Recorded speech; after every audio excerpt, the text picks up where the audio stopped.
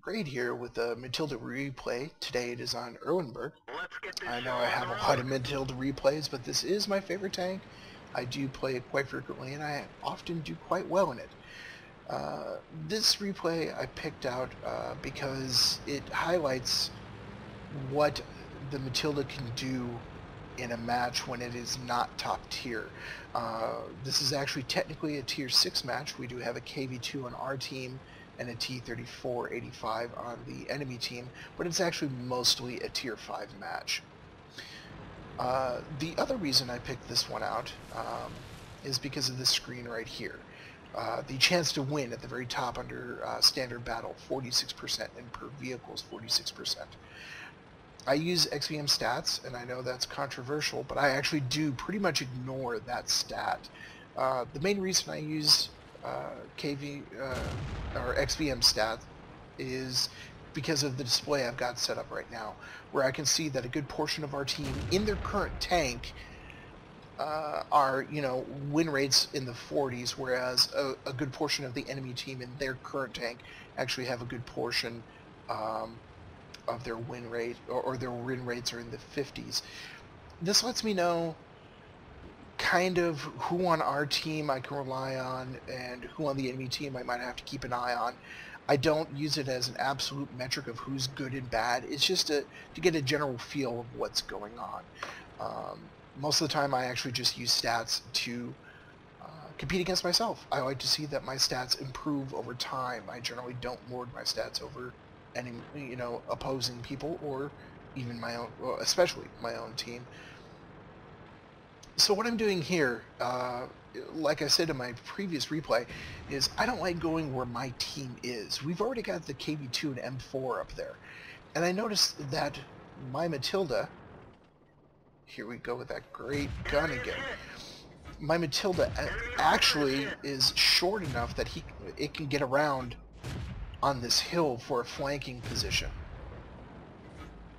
So instead of trying to play directly with the enemy team, with my team over there, I'm actually coming across to get flanking shots and hoping to do so without getting spotted. Now I do have 6th Sense on this, so that Hetzer didn't spot me, and the enemy team has yet to spot me. Now, our north took a bit of a battering there. We don't have any guns on the center, so we're actually getting capped, even though the teams are fairly even. So I'm moving across on the field again, keeping to the lower areas, so I can't see the enemy team, and without spots from my team, I don't know when I should turn back up, when it's safe to do so. However, the enemy team now has 3 in our cap circle, and we're about to get capped out. I still haven't been spotted, but we finally get eyes on the enemy team. I see the Su-85 take a shot there, so he's been reset. I go to the T-34-85, put 2 into him, and then the M4 also gets reset.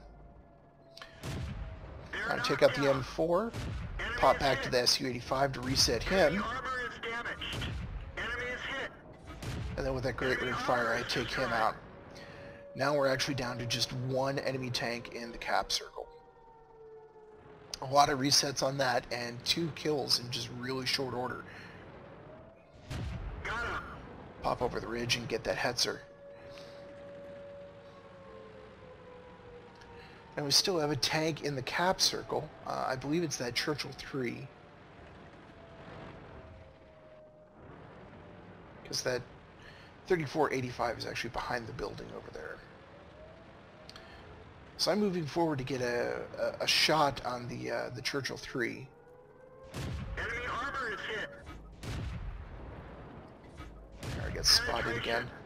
But 2 more shots into that tier 6 tank.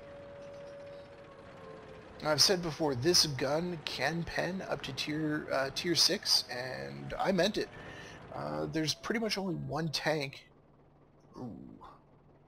The M4 gets him. I try to put another shot out on the T-34, miss. And he gets killed by the KV-2. So we've only got 3 tanks left.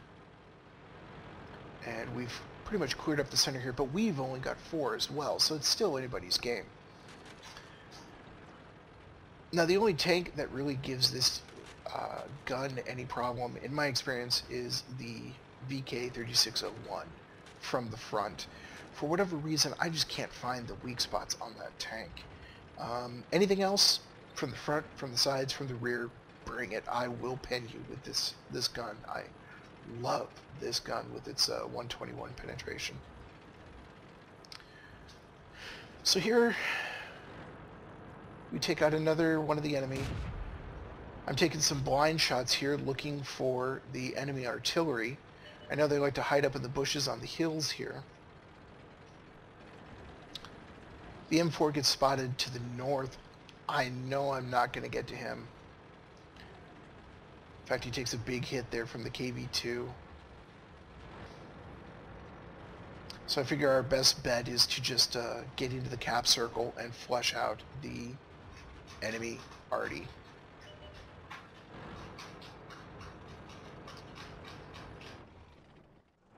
And there the Electo finishes off the M4. So we're left with the M41.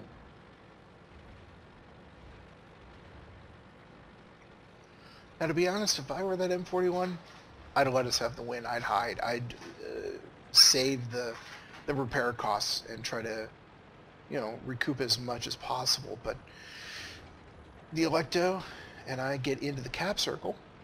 I get down on the southern edge and then rotate around. Basically, I'm hoping if the arty isn't smart, that my armor will give me some protection. And we wait. However, the arty was not smart. And again, just the fire rate of this gun. The KV-2 misses, and I take him out. So in this Tier 6, mostly Tier 5 match, I came up with the top number of kills across both teams with 4 in my Tier 4 Matilda. And that's why I absolutely love this tank. It just, anything up to Tier 6, it can handle it. Anyway, as normal, the stats will be in a link below, pointing to the replay upload to Noob Meter for those who are interested in it. And as always, have fun.